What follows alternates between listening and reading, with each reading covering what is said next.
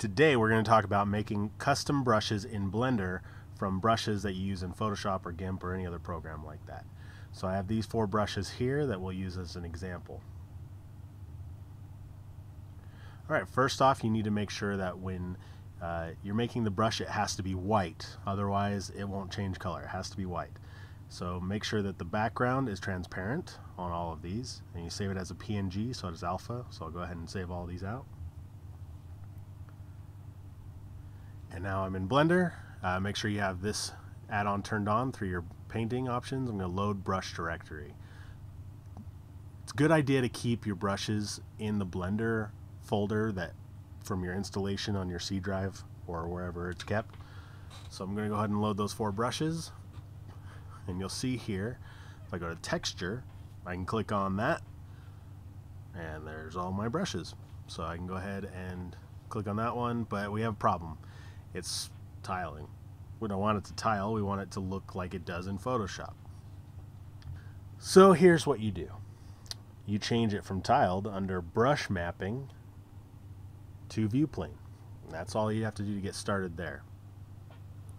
Now the problem is it always stays the same angle, so we want to make sure that it follows with the angle that we're using our pen or our mouse with. So we change that to rake. A few things we need to change, under stroke and curve, make the curve hard. The curve needs to be hard because the softness, we don't want it to fade out at the end. We want it to look like the actual brush.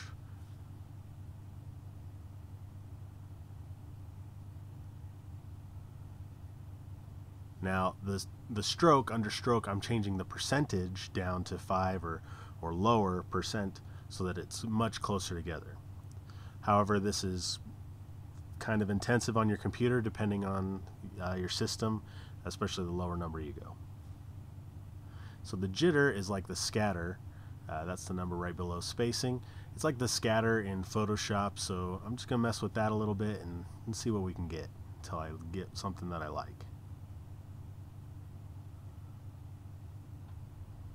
Lower that spacing a little bit. It's all about just playing with these options, these different options that I've just told you about, until you get something that you're happy with.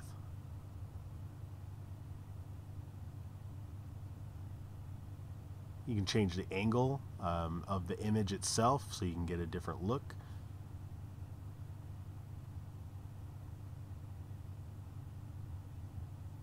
So I'm going to name that, and you push the plus next to the brush, and then it'll keep all those settings that you had. You just change the image. So we'd have less setup for us to do. We can just change those options, the spacing, the jitter. Then we want to leave the hardness the same. Change the angle until you get something that you like. So I'm just going through and I'm changing those options. It's just a sped up version. You don't need to sit there and watch me change the things all the time. Okay, so what I did there was I turned on smooth stroke. So if you have your spacing low and it's hard on your system, you just turn on smooth stroke and that'll go right in for you. Alright, well that's how you create your own custom brushes based on brushes in Photoshop or GIMP or whatever. Please subscribe and share with your friends if you thought this was helpful. Thank you.